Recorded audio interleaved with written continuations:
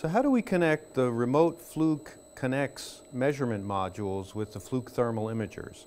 Well, we introduced the Fluke TI-125 and TI-110 a little while ago, but without telling anybody, we actually built the wireless interface into them. So if you already own one of these thermal imagers, you can easily buy one of our CNX modules and take the measurements right with your existing unit. All you would need to do is get a free firmware upgrade through the internet. To use them with your thermal imager, first make sure the CNX modules are turned on and that the wireless button has been pressed so they're broadcasting.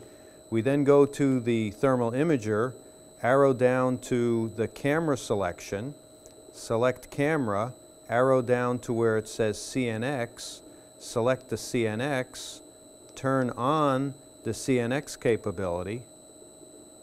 Right now it's scanning for the devices, and it'll give us a list of the devices. We have a current module on the input power to the drive, a voltage module on the input power, and another current module on phase 3 between the drive and the motor.